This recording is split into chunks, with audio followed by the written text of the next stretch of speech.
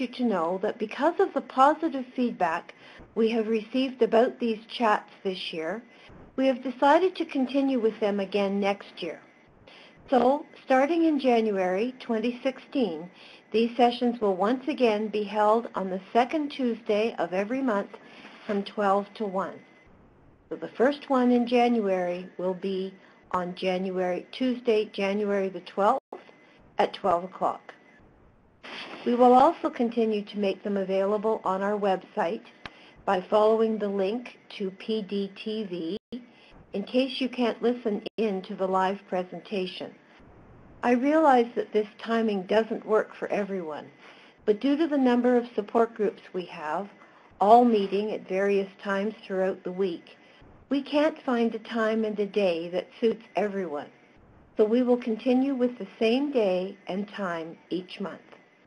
If any of you listening today don't know how to access the chats online, please write to my CEO, Debbie Davis, at debbie.davis@parkinsoncno.ca, or call me at 416-227-3375 or 1-800-565-3000, extension 3375, and we will ensure that you get connected. After all, everything I have to say is so very important, I wouldn't want anyone to miss a word of these talks. Just kidding. So, now that we've all got that sorted out, let's get on with today's topic about the myths of Parkinson's disease. I will use the word levodopa and Sinemet, even Prolopa, interchangeably, so I want to ensure that I don't confuse you with these terms. I realize that many of you on the line today have had Parkinson's for several years and have been taking levodopa, commonly called Sinemet or Prolopa, for several years. But regardless of whether you are newly diagnosed or have had Parkinson's for some time, there are still several misconceptions about Sinemet that I want to address today. I would say that the most common comment we hear, especially from people who are newly diagnosed, is that Sinemet only lasts for 5 years, or levodopa loses its effectiveness after 5 years, and therefore many individuals don't want to start taking it right at the beginning. Personally, I don't understand where this comes from. I have never read or heard anything like this from any of the specialists or any reliable literature available today. The truth is that Sinemet, or levodopa, never loses its effectiveness. Having said that, at the same time, I can understand why some people think that their medications are no longer working. So here is what's going on. We don't have any medications yet that will either slow down or stop the progression of the disease. So Parkinson's does gradually and slowly worsen over time, even with the gold standard treatment of Sinemet. In spite of all the research that has been done, we still don't know why the cells in the brains that are responsible for producing dopamine in people living with Parkinson's, and all of us, have gotten sick and died prematurely. And as a result, dopamine-producing cells continue to die off after the diagnosis is made. The good news is that in the early stages of the disease, the symptoms of slowness of movement, stiffness, and tremor are very responsive to levodopa, and the positive benefits of medication often last for many years, providing people living with Parkinson's with a good quality of life for several years. In case you are wondering how long the benefits of Sinemet will last in your particular case, no one can tell you that, because, as you know, everyone with Parkinson's is different. But I have known individuals who have not required any change in the dosage or increase in the number of pills that they need to take for, in some cases, 10 years. Remember, the progression is, in many cases, very slow. Over time, people start to have problems with their posture, i.e. they become flexed or stooped and start to lose their balance and even have freezing of gait, where they get stuck sometimes when they're trying to walk. These are late onset symptoms that levodopa doesn't touch, and this, I believe, is where people are under the misconception that their levodopa has actually stopped working and has lost its effectiveness. Listen carefully, please, to the following statement. Levodopa never did treat those symptoms. So levodopa is still as effective as it ever was in treating slowness and stiffness.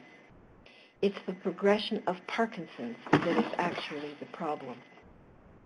So just to recap what I'm trying to get across about levodopa and Sinemet in this first myth. Levodopa remains effective throughout your lifetime of taking it. It's the disease progression that's the problem. In other words, you are constantly but very slowly losing your naturally produced dopamine.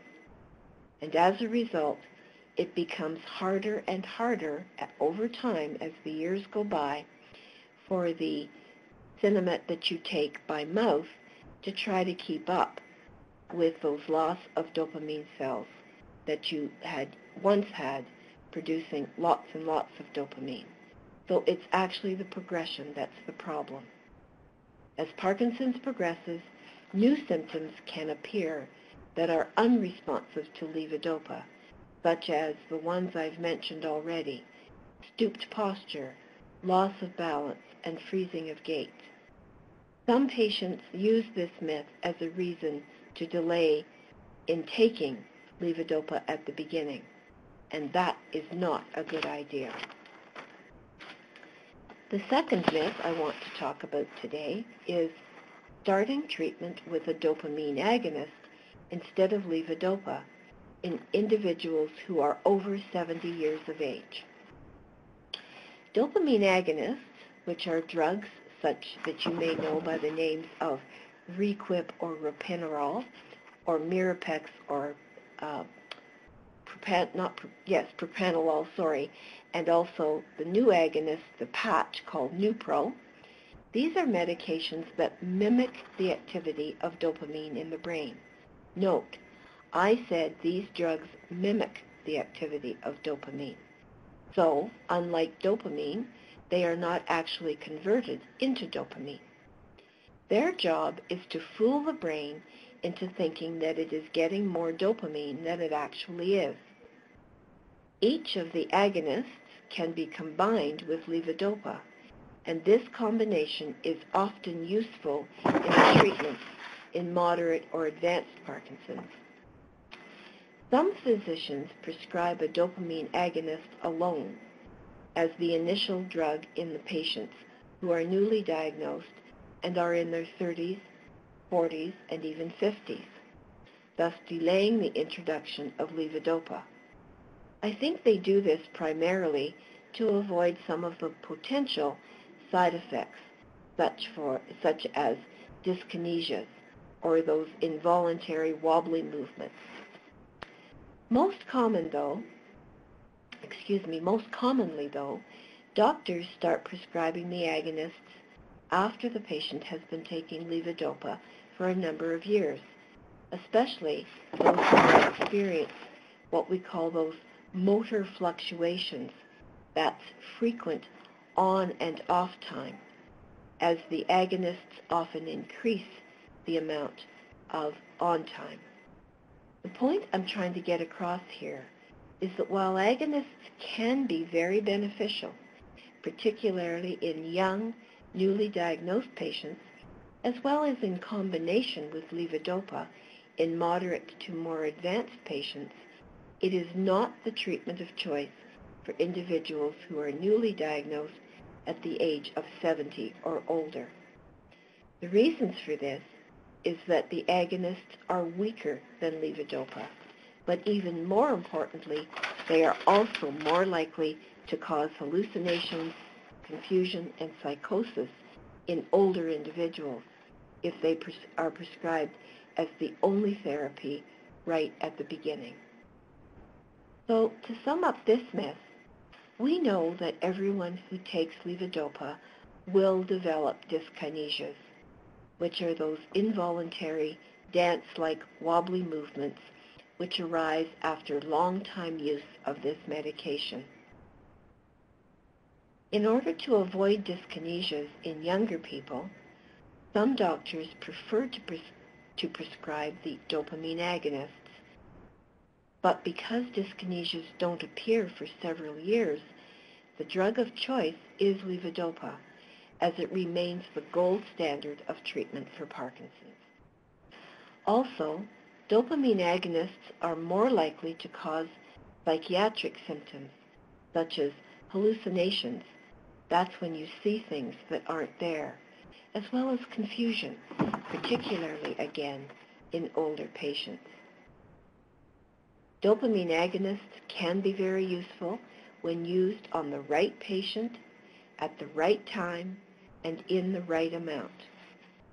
If you were diagnosed in your 50s and you started on an agonist, and now you're taking levodopa as well and are in their 70s, there is no reason to stop the agonists, as it is not causing any problems.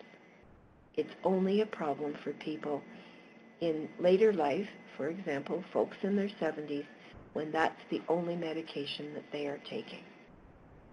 Once again, and I know I have stressed this point several times this year, if at all possible, please try to see a neurologist who is experienced in movement disorders. Not all neurologists are created equal. That's just the way it is. The first stage of treatment for Parkinson's is an accurate diagnosis. This is tricky, as distinguishing Parkinson's from other diseases with similar symptoms in particularly it can be very difficult. Also, the treatment and management of Parkinson's, particularly as the disease progresses, and progress it will, slowly but surely, that also can be very difficult for those reasons, and it is important to see specialists who have expertise in all things related to Parkinson's.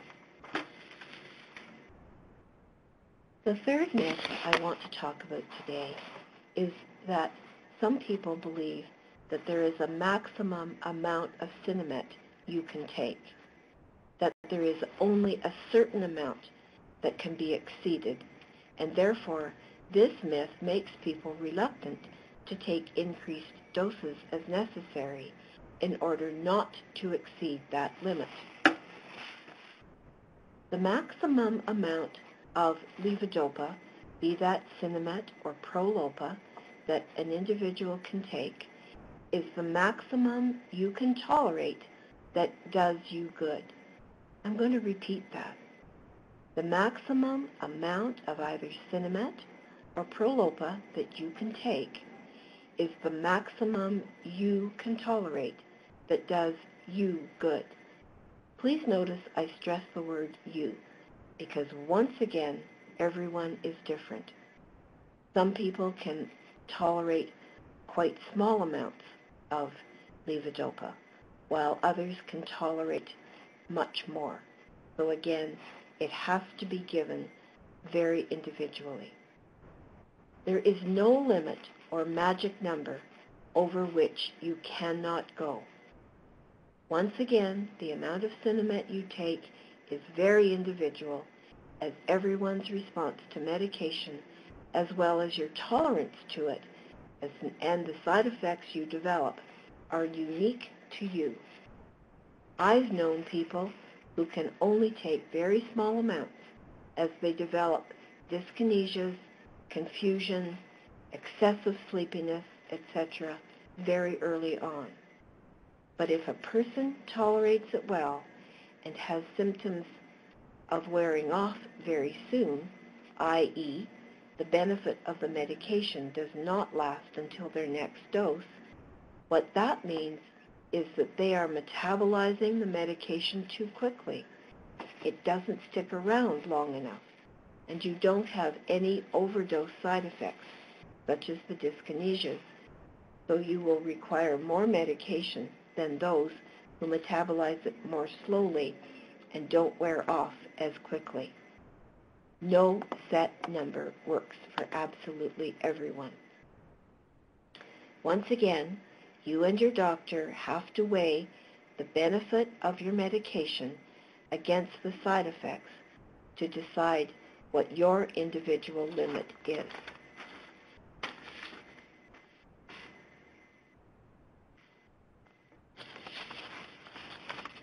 Patients with young onset Parkinson's who are mildly symptomatic should always start Sinemet from the beginning. This is the fourth myth I want to discuss with you today. You'll notice that I will talk about symptoms and aspects of Parkinson's and gear them more to the newly diagnosed, early onset people with Parkinson's, as well as to those of you who have had Parkinson's for several years, because I don't know who is listening, where you're at, what stage you're at, what age you're at, so I wanted to direct some of these myths to different people in different age brackets and at different stages.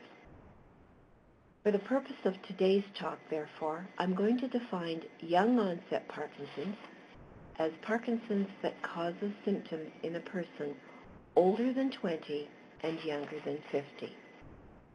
Young onset people with Parkinson's develop side effects to levodopa more quickly than the older population. For example, those in the 20 to 50 age bracket usually develop dyskinesias within 1 to 5 years, while those 60 and over don't develop dyskinesia often for at least 10 plus years. The physician's foremost concern when Parkinson's appears in people who are in their 30s or 40s is to how to manage the symptoms and provide the patient with the best possible quality of life for the longest possible time. As many of you are only too well aware, the anti-Parkinson's medications often do produce undesirable side effects, such as those involuntary movements I've mentioned already a couple of times today, as well as motor fluctuations. That's your ons and offs, when your medication benefit is not lasting completely from one dose to the next. And hallucinations are another undesirable side effect. These are just a few of what we consider to be the most undesirable side effects to the levodopa medications. Side effects such as the ones I've just mentioned are very disruptive for anyone, but I dare say they are more disruptive for an individual who is younger, still trying to work, than it is for someone who is retired and has more time to sort out medication. Because many of the serious side effects of anti-Parkinson's medications occur after many years of use, it would seem that the simplest way to avoid these side effects is to reduce the amount of time a person is using the medication. There is a balancing act here, however. On the one hand, younger persons generally have more life ahead of them, and therefore more opportunity to develop these long-term problems, and thus delaying the start of medications would be best. On the other hand, however, a younger person still has a family and a career to be responsible for, and these things are harder to fulfill as far as your responsibilities are concerned when you have Parkinson's symptoms that are in full bloom, and medication would be especially beneficial for you at this time. So as I said, it's truly a juggling act. This really is what I call a catch-22. I mean that delaying medications seems like a great advantage for those folks under 50. But at the same time, the management of Parkinson's should concentrate on your current quality of life and not overemphasize possible future problems that may or may not develop. I have known some younger patients who have delayed treatment because of their concerns of the development of side effects, coupled with their belief in the myth that dopamine therapy, that's Sinemet and Prolopa, is somehow toxic or loses its effect after 5 years. This can result in the fact that they experience unnecessary disability, and that is really a shame. The truth is that the consequences of delaying treatment too long can be more disruptive than the development of the drug-related side effects. The balance I referred to earlier is not necessarily starting treatment at the very earliest stages when your symptoms cause no impact whatsoever on your function or quality of life, and then not delaying beyond a time when the symptoms are really interfering with what one wants and needs to be able to do. This, again, is why I always strongly suggest that if and whenever possible, please consult a Parkinson's specialist, as they will be able to help to guide you through these very difficult waters. Why age is so important as to when one develops Parkinson's and why young onset Parkinson's is so different definitely remains a mystery to this day.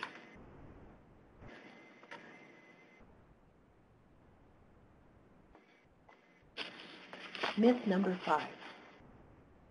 Levodopa therapy speeds up the progression of Parkinson's. The good news is that there is no evidence to support this myth, although from time to time this statement rears its ugly head, and I have no idea once again where this comes from, but unfortunately there are some even physicians out there that believe that taking levodopa speeds up the progression of Parkinson's. A definite myth. The most popular theory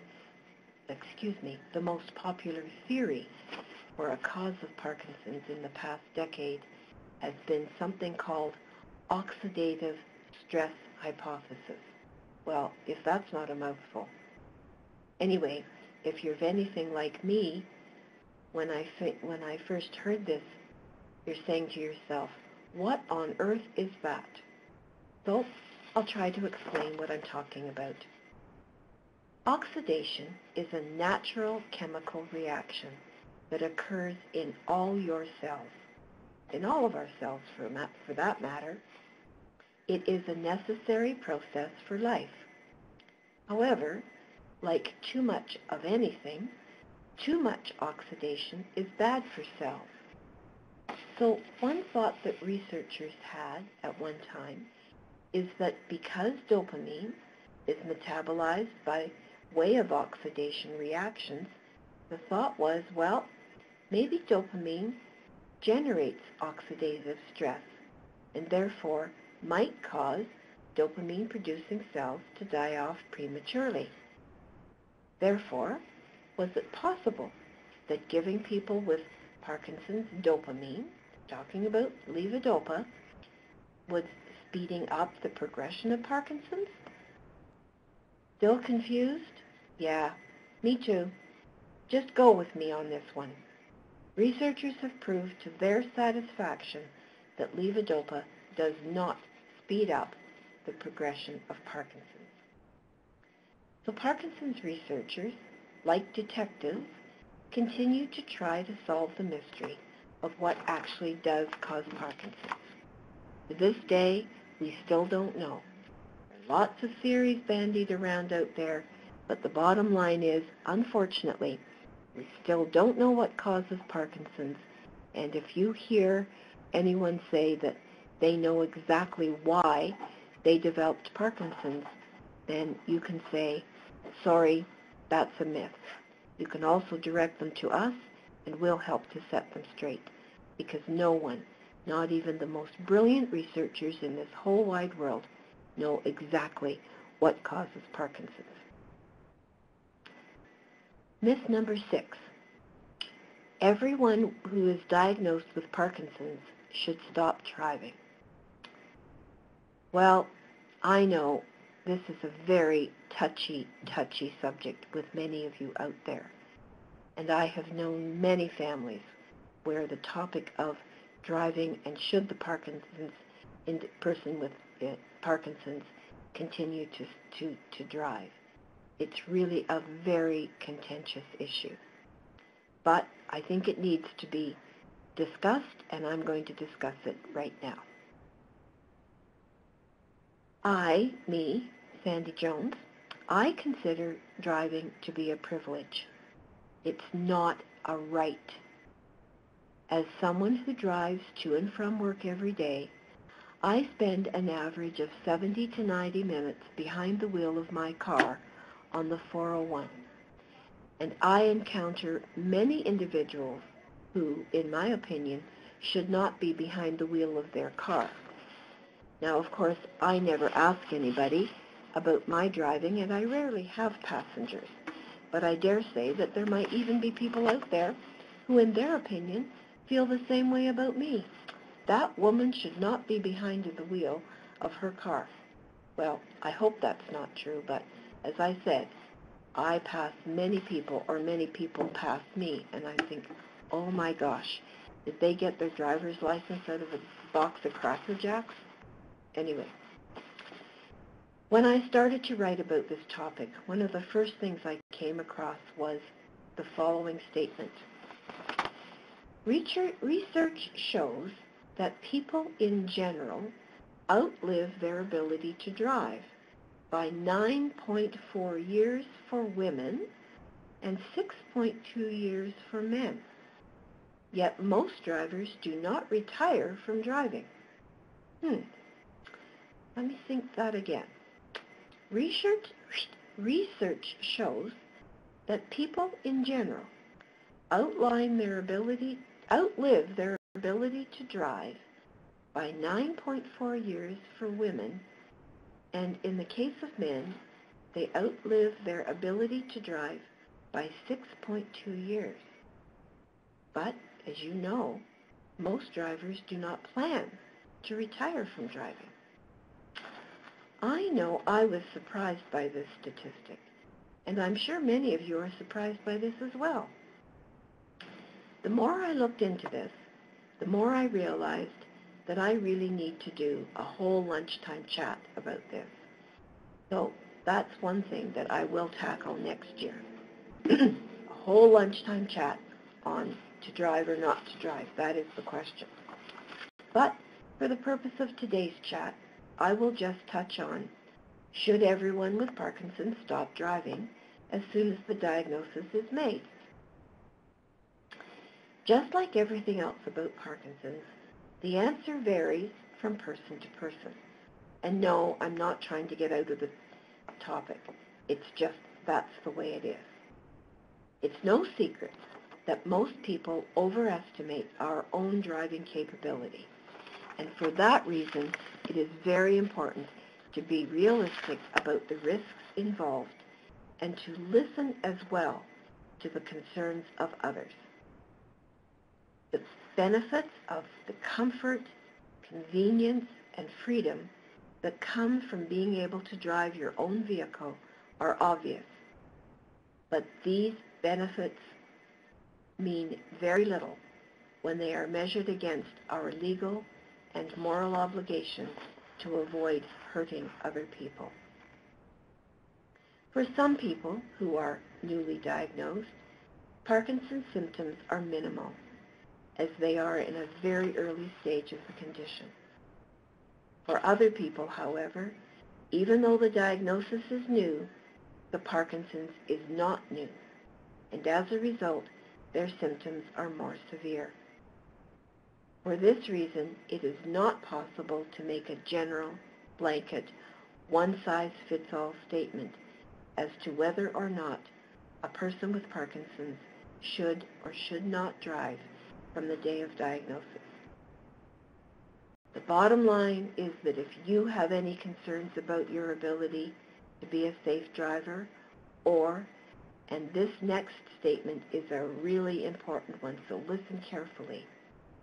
If your family have expressed concerns and have expressed doubts about your driving, it's time to consult your doctor about whether you are still safe on the road. Your doctor may refer you to have a driving test. I'll tell you right now, up front, these tests are very expensive. What I mean by that is they can cost upwards of over $600 for these tests. But if you take your driving safety seriously, and if you value the lives of others, including your own and your family members, it might be worth going for a test. I will go into much more detail when I chat with you about this in a talk that I will dedicate it to this very contentious but important topic in the new year. Myth number 7. Everyone with Parkinson's will eventually develop dementia. Well, experience tells me even the mention of the word dementia is frightening to most of us. I know it is to me for sure. It is very important to understand that not everyone with Parkinson's will experience cognitive changes. An increasing amount of research on this topic now shows that over 50% of people with Parkinson's do experience some degree of cognitive decline. If I could talk, it would help. But not all of those individuals go on to develop dementia. We tend to throw terms like cognitive decline and dementia around as though they are interchangeable, but in actual fact, they are very different. Cognitive decline is often referred to also as cognitive impairment. And these things include difficulties such as problems with concentration or paying attention for any length of time, problems with making plans or with planning an event or a trip, for example, problems with making decisions, problems with problem solving, especially complex problems finding the right word to describe what it is you want to say. It can take longer to formulate your thoughts, and that, coupled with the inability to follow a complicated conversation, often makes individuals reluctant to join in conversations, because by the time the person with Parkinson's processes what is being said and finds the right words to make a comment, the conversation has gone on to another topic, and they have missed the opportunity to express their opinion.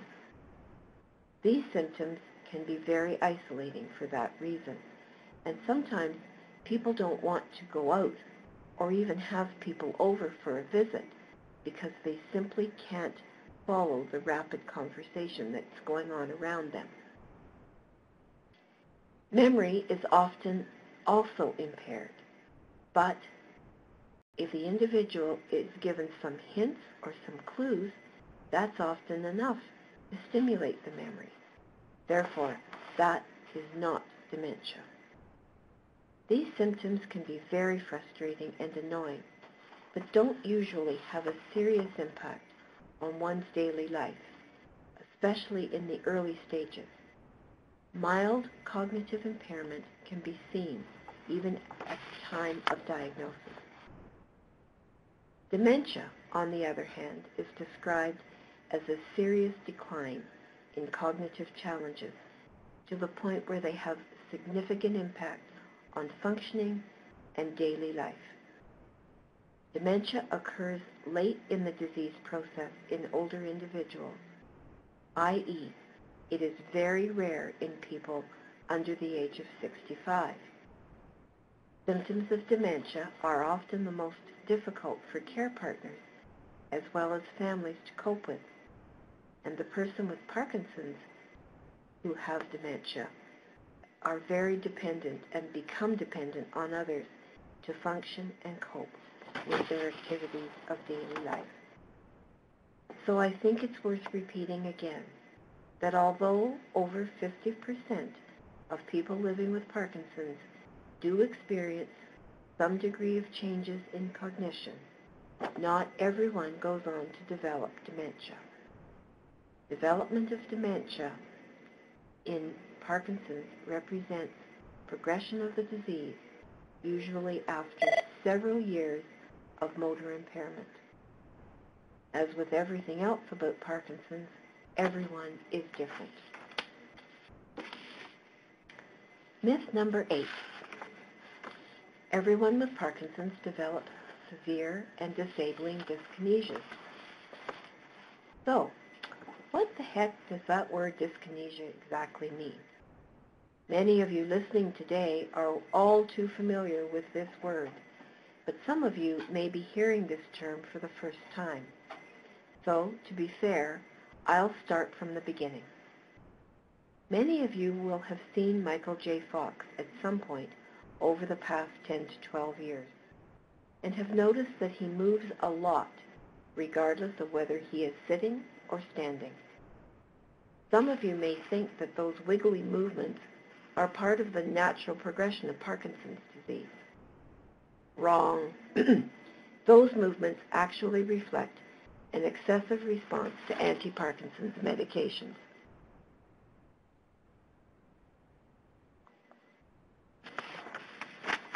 Sorry.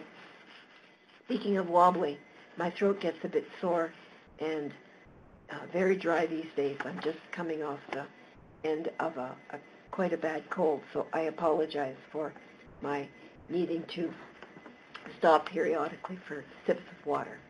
Okay, so again, I repeat, the movements of dyskinesia actually reflect an excessive response to anti-Parkinson's medication. So, I'm getting ahead of myself. I'll back up the bus for a minute.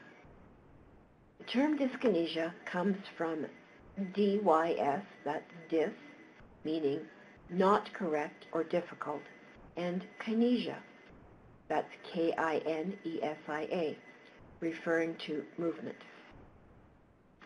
This condition, just think of Michael Fox, is where a person makes what appears to be rather odd, writhing, random, wiggly movements and may involve the face, mouth, tongue, head, arms, trunk, or legs.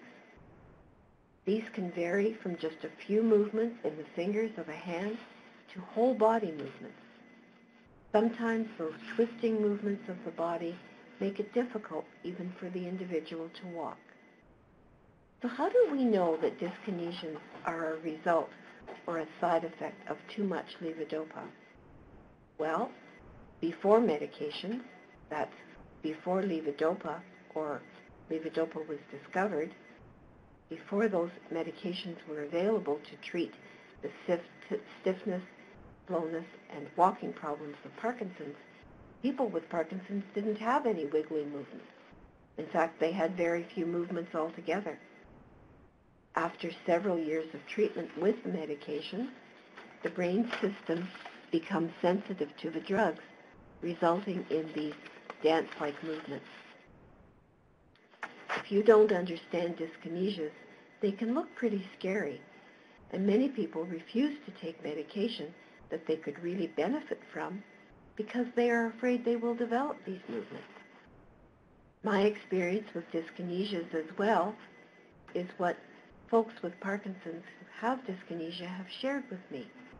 is that they would rather move too much than the alternative of not being able to move, period. Dyskinesias vary in severity and may be very problematic in many people who are on the medication. These movements can be of mild and of no concern, and for many they don't interfere with their activities at all. Because they are a side effect of medication, they can be diminished by reducing the dose of anti-Parkinson medication. Sorry. The good news is that for those people who have a good response to levodopa, dyskinesias are most often an indication that the medication is indeed resulting in benefit.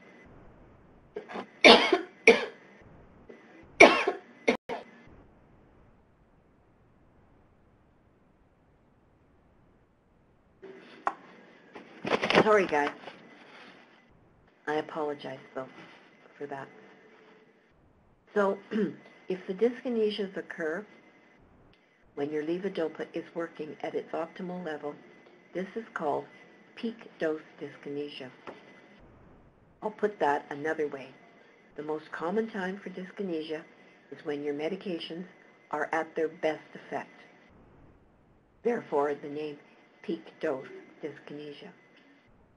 So, just to confuse matters even further, some people actually experience dyskinesia both when the positive effects of the medication are starting, that's when you begin the dose, as well as when the effects are waning at the end of the dose. And there are also some individuals whose dyskinesias take the form of painful muscle spasms known as dystonia.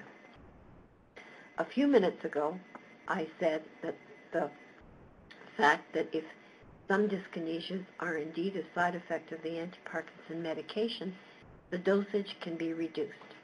But let me be clear about this, however, and I have no doubt that many of you already know what I'm going to say next. If the dosage of your anti-Parkinson's medications is reduced in order to improve these abnormal dyskinetic movements, almost invariably, the resting tremor, problems with walking, and slowness of movement will worsen. People with Parkinson's are often not aware of their dyskinesias. Many people have told me that their involuntary movements are not nearly as worrisome as they had anticipated they would be when they first began treatment. So, dyskinesias, in my opinion, are what I refer to as a necessary evil, because given a choice, most people prefer to have those wiggly movements when they move too much to the times when they are off, medications are at a very low dose, and they are very stiff and slow, and may even have a very troublesome tremor. So the question is, to move or not to move?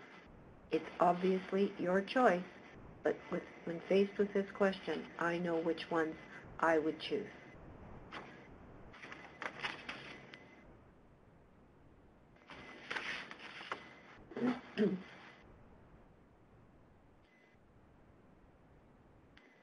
Okay, so for the final few minutes of my chat with you today, I'm going to quickly go over a few more myths.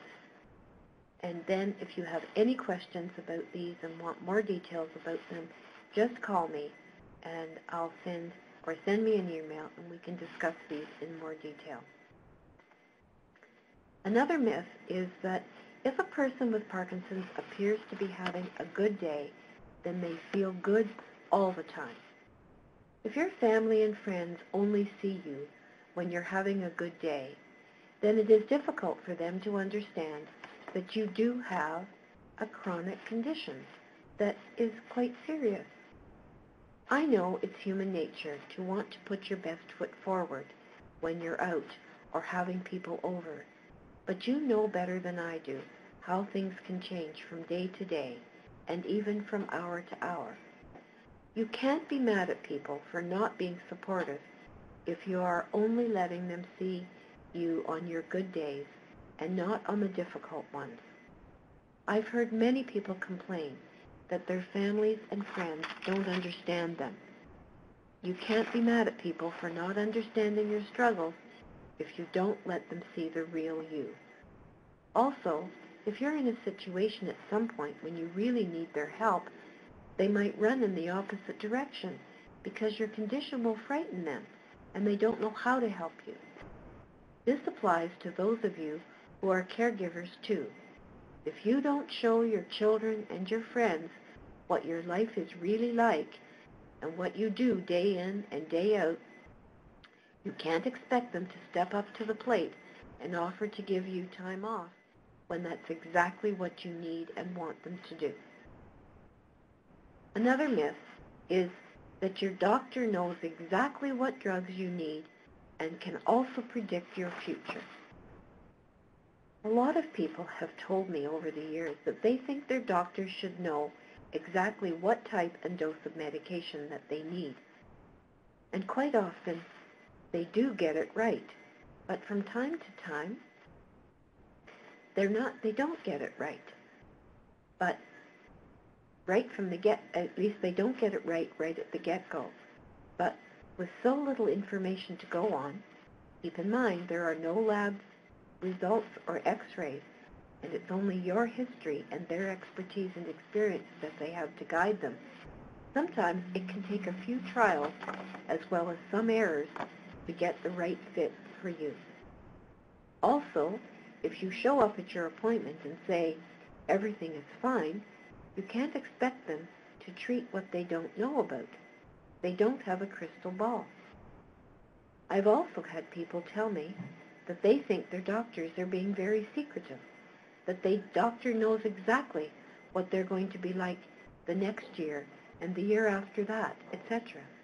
As you know, everyone with Parkinson's is different on many levels, different symptoms, different response to medications, different progression, as well as everything else.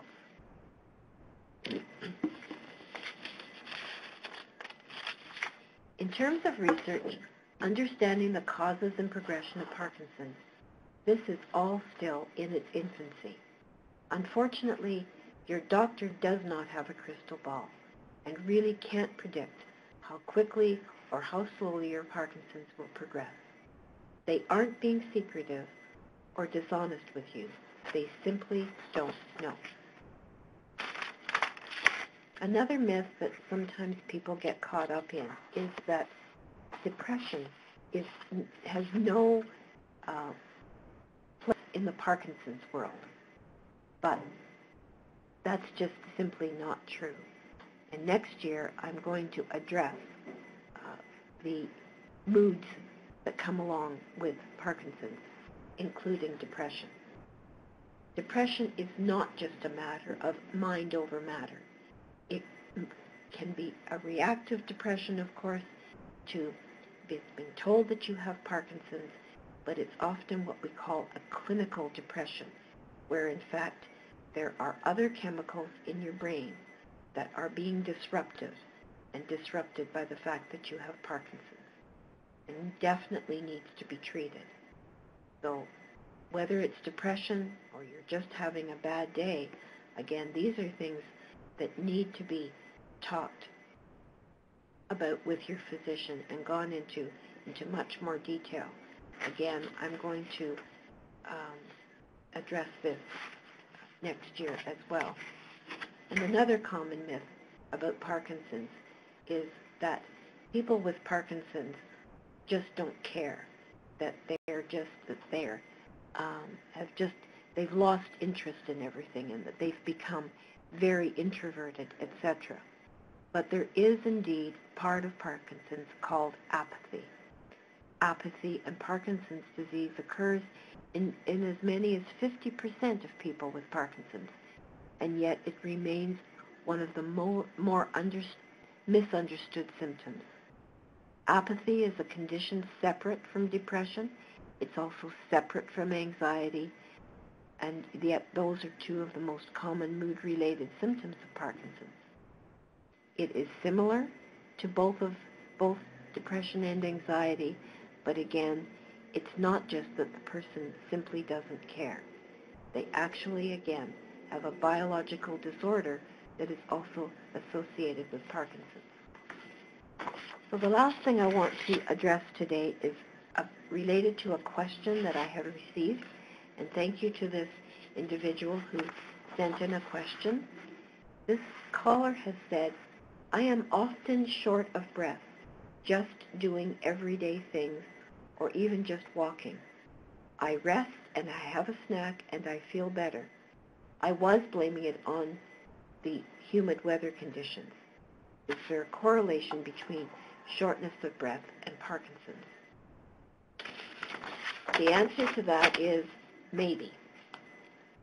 So it is occasionally experienced as a symptom of Parkinson's, and it may dramatically respond to levodopa-related medications, but obviously lung conditions such as pneumonia or asthma or even heart failure can also cause shortness of breath.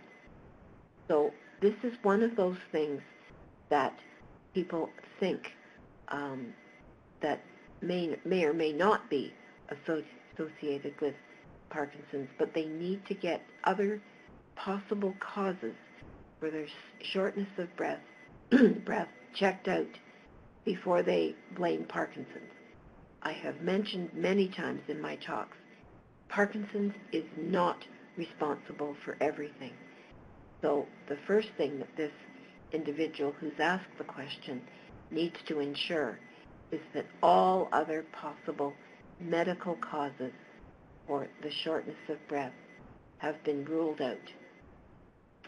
If everything else, if all those other tests are clear, there's no indication of heart disease, there's no indication of any lung issues such as pneumonia, for example, then it could be Parkinson's.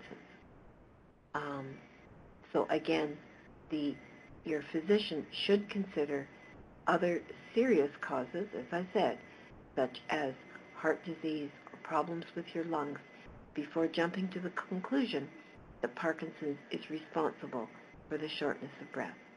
Again, these have been excluded. Parkinson's should be considered. So another thing that this brings up is, does Parkinson's affect your lungs? Lung damage does not occur in Parkinson's. The lungs in people with Parkinson's have an appearance that is normal, and the same is true for the heart. So although we think of Parkinson's as affecting muscles, it does not affect your lungs, and it does not affect in heart disease. It does not affect your heart. Parkinson's results in no damage to either heart muscles or lungs and does not cause your heart to fail. So if that is something that you were wondering about, therefore the answer is no, that it does not affect those things. I haven't got time today to go into all of the things that happen as we breathe, but if you're wondering if your shortness of breath is from your Parkinson's, and this is sometimes it can be difficult to be certain whether it's Parkinson's or another cause, I'm just going to go over a few clues that your shortness of breath may be due to Parkinson's. Shortness of breath could have a variety of other causes, and as I said, if it's related to Parkinson's, the first question to ask is, does the shortness of breath come and go? If the answer is yes, shortness of breath may be occurring as a levodopa off state. So we talk about your ons and your offs when your medications are working and when they're not as effective. So if it could be meaning that your levodopa is at a low ebb and therefore you're more in an off state. So it's important to consider the following. If the shortness of breath is primarily being experienced when your tremor, your gait is freezing, when you have more slowness and stiffness, these are when you're in a low levodopa off state, and may be related to the fact that you're not taking enough levodopa. Is the shortness of breath absent when your tremor and slowness are gone in your levodopa on state? So again, this would give you a clue that this is definitely related to your medication. Happening when the shortness of breath is occurring, in other words, when you're off, and then it resolves when you're on. And does it occur during the times of dystonia? That is, does it happen when you have a foot and your calf or your toe is cramping? Because painful dystonias are also a sign of being in a levodopa off state. So if the shortness of breath is linked to when your Parkinson's medications are at a low ebb, then the treatment is obvious. You simply employ the strategies that would be described for treating off problems. In other words, make sure your doctor is aware that this is happening and possibly could have an increase in your medication. So again, as I said, there are many possible causes for your shortness of breath. And again, if you wish further information about this, please don't hesitate to write to us again, and I'd be happy to go into more detail, or give me a call, 416-227-3375 or 1-800-565-3000, extension 3375. I just want to take a little bit of time now that my chat is finished for today to wish you all the very best of this holiday season that's coming up. I can't tell you what a pleasure it has been that in preparing my lunchtime chats this year, I've really enjoyed them. I hope you've enjoyed it too. I've learned a lot in my preparation, and I hope you've learned something too.